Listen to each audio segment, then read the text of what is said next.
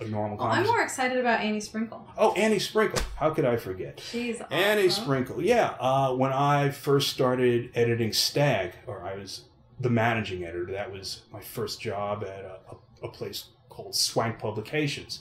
Annie Sprinkle had a regular column, and it was very creative. You know, she's so awesome. Yeah, you know, she had all these crazy sex people in her life. You know, people who were just into all kinds of things, unimaginable things like amputee fucking. Yeah, amputee fucking. Speculum show. Rainbow showers, which is when you vomit on the person. You know, again, something I'm not. Whoa, that's a nice way to say it. I always heard Roman showers, rainbow showers. But what if you ate Skittles and then puked on someone? I don't think Skittles had been invented at the time, or if, you know, they had. I wasn't aware of them, but I'm sure that they had, you know, all their different things to eat to get the right color regurgitation. But you know, we didn't cover that much, you know, in sexuality. That was when, all right, there's this scene in Beaver Street where, you know, Annie Sprinkle's columns due, and she has to go to London to do some performance art piece, or to Amsterdam maybe,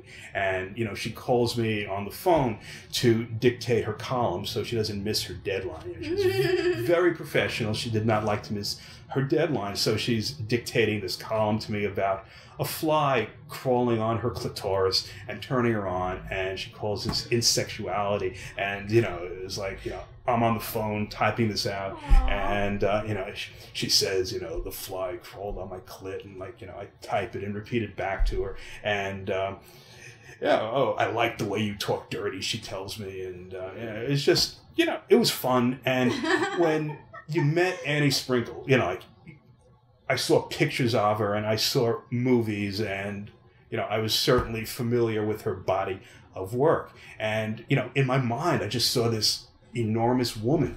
And, you know, she comes in and she's this petite little thing, and, you know, covered with tattoos. And, like, I'd see her and I just get totally tongue-tied because, you know, she was so friendly and so bubbly and so warm. And I'd think about, like, this movie where she shoves 15 billiard balls up a guy's ass, and then she fists fucks him up to the elbow, and it just, what do you say to this woman? It sounds like you need to shake her hand. yeah, I probably shook her hand at some point, and I ran into her not that long ago at a photography show in Manhattan. I think she might have had a couple of pieces in it, and, you know, now she's middle-aged Annie Sprinkle, like I love. Yeah, I've got a lot of us are. Blessing of meeting her and her bosoms, and I just want to put my head on her pillowy bosom and just hang out with her for a while. Yeah, and, you know, she's got double D's and then some. Oh yeah, and she's a breast cancer survivor too.